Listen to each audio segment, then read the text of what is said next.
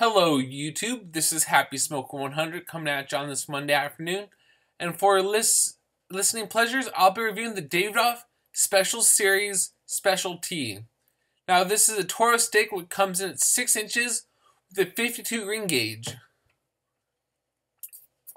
It's kind of weird, it's kind of pure. I don't know if you can see that, but it started off with like a torpedo nub and it kind of expanded to like a pyramid.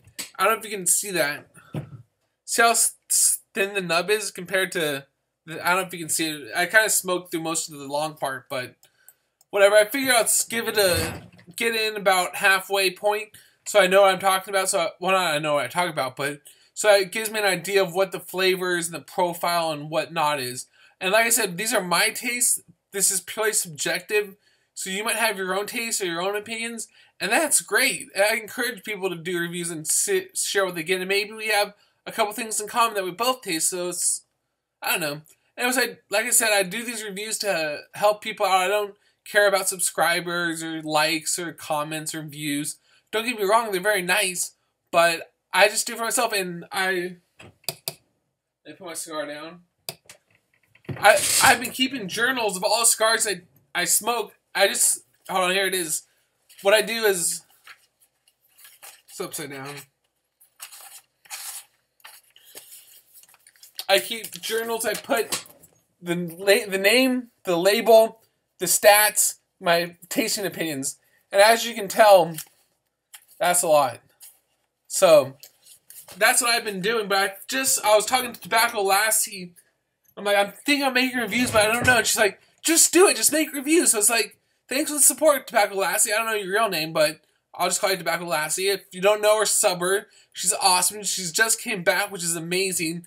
And she did this review of a coffee cigar, which was amazing. It was a very good review, so props to you, Tobacco Lassie. I hope you watch this. But, little notes, it's the origin of the cigar is the Dominican Republic. The wrapper is in Ecuador, Connecticut. And, of course, the filler is Dominican. It's a Dominican Puro, I believe. And, boy, is it nice.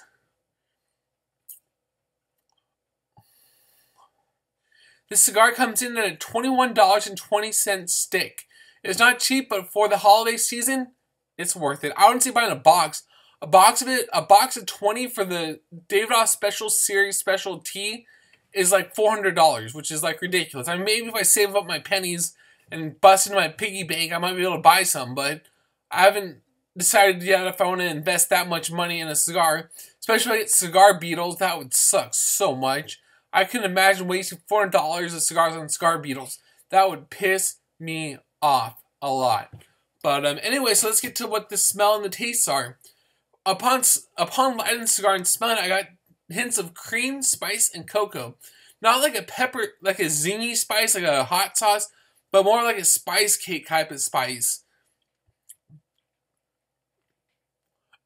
Now, the smoke is oily and leathery. It's very chewy and it coats your tongue in like a... It's not as much as the Drew Estate Liga Privada number 9.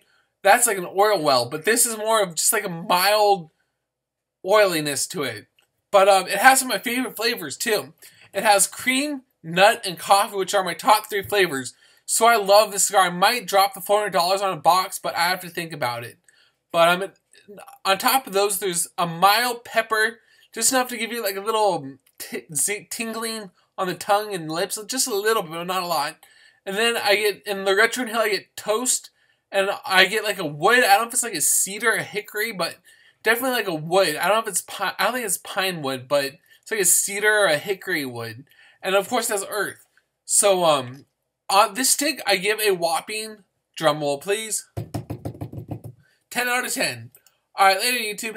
Happy New Year's, everyone.